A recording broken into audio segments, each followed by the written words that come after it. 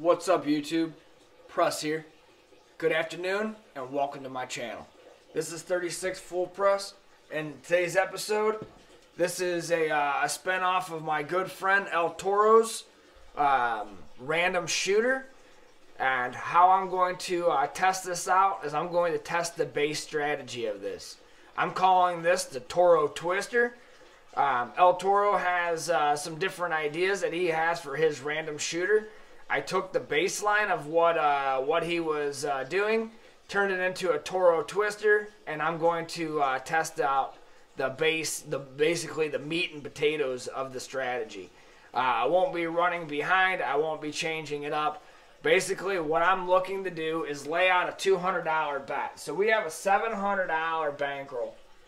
Starting out with $700. That's a little bit on the low end for this kind of strategy. But we're going to run it and see if it's good. If the strategy is good, $700 should cover. So this is a $200 layout. We have a $10 bet on the 4 and 10. We're just looking to collect that $18. That's all we're going to do. So the $10, we'll pay $18.9 for each, right? So that's $18.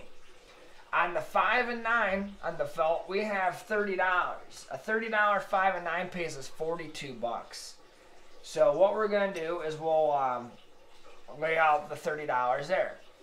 We have a $60 6 and 8. 60 pays 70. So the beauty of the Toro Twister is such.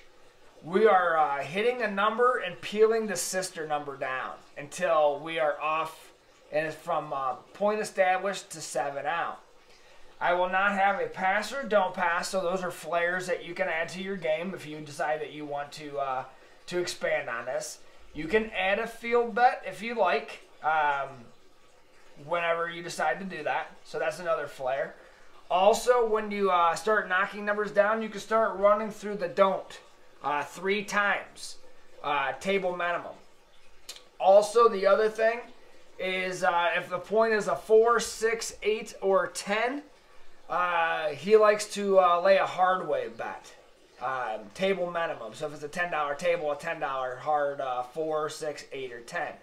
So what I'm going to do is, now I'm not going to do any of the flares, because what I want to do is I want to test the bones, right? Test the structure of the strategy. All the other stuff you can add on. You can add on it, you can pull it off, whatever you want to do. But what I'm going to do is, if we hit a 4, we'll get paid the 4, but we'll take the 4 and 10 down. So this is what we have left. We hit a 5. We get paid the 5, take the 5 down and the 9 down. You see what I mean? So this is how we're going to play it. This is the Toro Twister. $700 bankroll. We'll try it out. If you guys are not yet subscribed to my channel, 36 Full Press, hit that subscribe button, smash that bell notification for future updates. This is another Craps Nation favorite, El Toro, a good friend.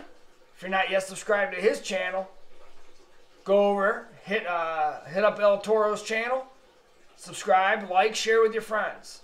Anybody else in Craps Nation, by now, if you're watching YouTube and you're watching craps videos, you know who's in Craps Nation and who's not. So make sure you follow along. We'll have some updates with our trip to Vegas coming up in September.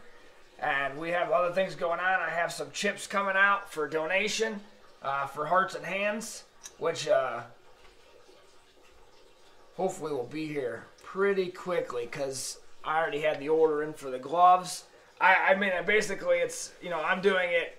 We're doing it ourselves anyways. It's just part of it, just trying to get some other people to participate. So let's go ahead and see how the Toro Twister levels up. Like I said, it's a $200 investment. I'm going to work it. I'm going to always work. I'm always going to be on.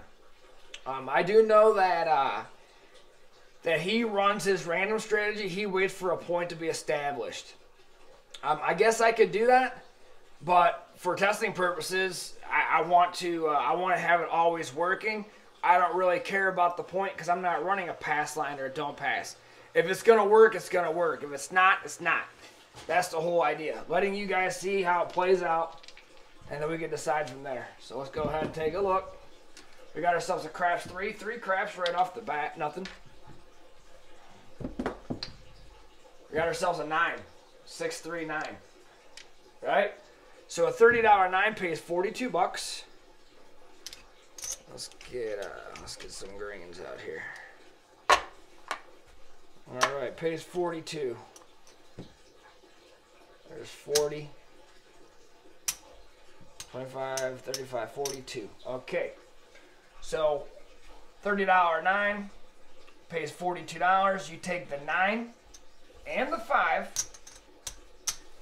and your pay. Just like that. Now we just decreased our bet and took our pay. Let's see what we got here. 5. Does nothing. That was the other sister number. 6. 4, 2, 6. All right. Pays 70. All right. $60. 6 pays 70. 60 pays 70. 50, 60, 70. That was a 6. So we take all of this down. Just like that. Now we're looking for a 4 or a 10. And we have a $20 exposure. That's it. Wow. 9er. Or I'm sorry, that was an 8. 8, 5, 3, 8. 8 again.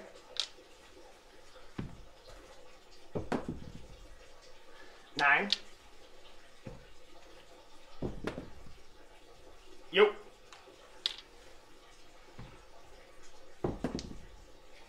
Yo again.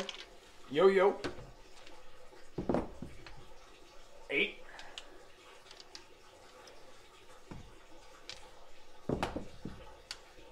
Yo.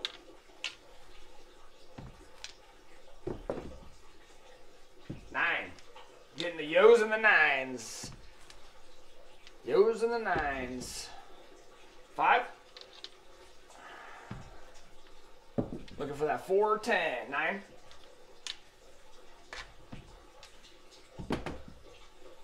5. 10. Hard 10. Nice. So we'll go ahead and collect the 18 bucks. 15, 16, 17, 18. And these come down. So at this point, we've hit, we pulled off, we roll to the 7. Right? That's the idea. I personally will not go back up on the same shooter. Unless that shooter knocks his point off.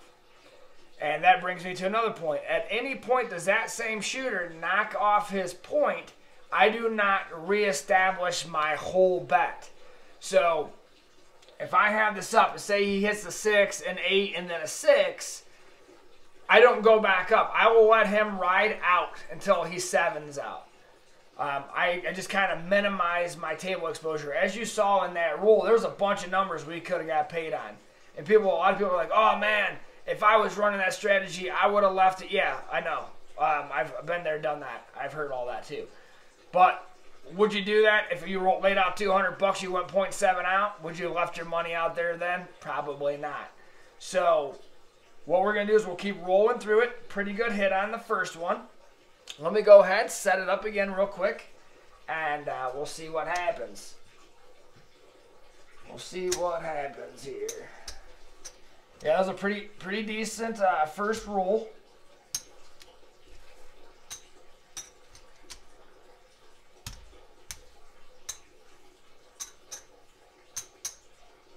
Pretty decent first roll. We went ahead and pulled down. There's a pretty good chunk of cabbage here we pulled off the table.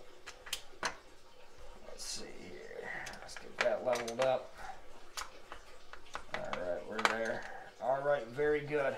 So we're working. We got $200 out here. Like I said, you let it roll till till you're completely off the table onto the next shooter. Or if they hit a point, you're more than welcome to go back up. It's at your discretion. But I always wait point on to point off. That's your guidelines. You can decide to go back up on that shooter. But if he knocks off the point and you still have money laid out there, I let the whole hand finish. So that means that the 4 and 10 never come, or whatever the situation is. So let's go ahead and see what happens. We are working. There's a 9. There's a 9, so that pays us 42.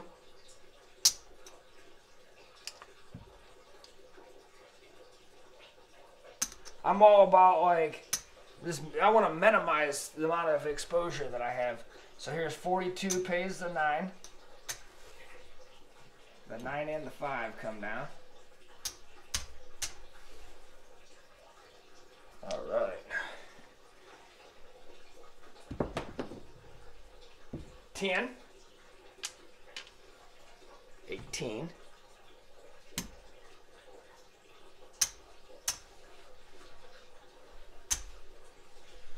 All right, picking them off. Looks good. Look for that 6 or the 8. We got ourselves the 8.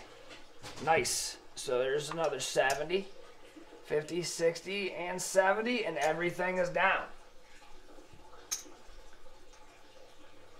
I've been around this game long enough. You very rarely see it this easy, right? But this is the idea, so we're going to go ahead. We're going to pick it through. So this shooter would keep shooting till the point came off. It's up to you. You can go back on. You can add either a field. You can add some don'ts. Whatever you want to do. But for testing purposes, we're hitting just the meats here. Just the meat and potatoes. Just the important shit. So came back off. Went ahead. We're going to go ahead and lay it out one more time so you guys can see it.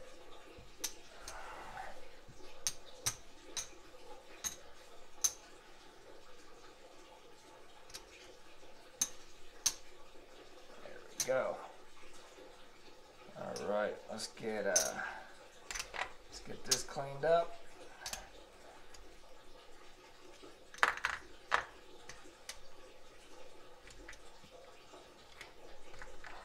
All right, last roll, $200 out there. We got our profit in our rack, doing pretty good. We are working. Let's see what happens. We got ourselves the 10. Got ourselves the 10, so that's 18.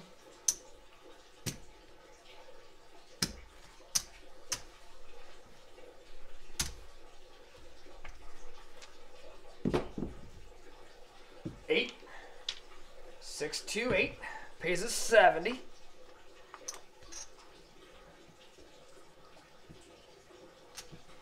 Yeah, you lay out this kind of money. Just be cautious.